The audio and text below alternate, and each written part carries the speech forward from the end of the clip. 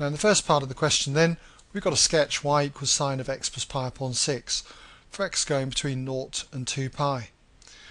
And to do anything like this, what I would do is essentially work from a base graph. And that base graph would be the graph of y equals sine x. Or if I was to say y equals f of x, which in turn is the graph of sine x. Now, in order to draw this one, what I'm doing is I'm replacing the x with x plus pi upon 6. In other words, I'm looking now at the graph of f of x plus pi upon 6.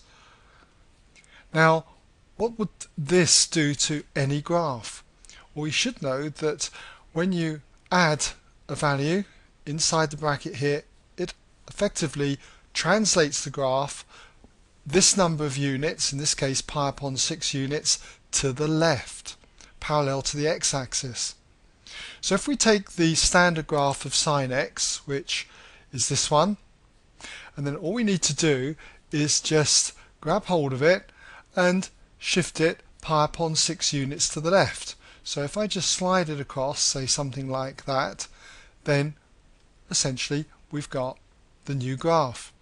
Now we're asked to draw it between 0 and 2 pi, so this part of the graph won't be needed anymore, so we could just take that part out. Okay, so there you go. We've got the graph then of y equals sine of x plus pi upon 6 based on the graph of y equals sine x, where we just shift it to the left pi upon 6 units.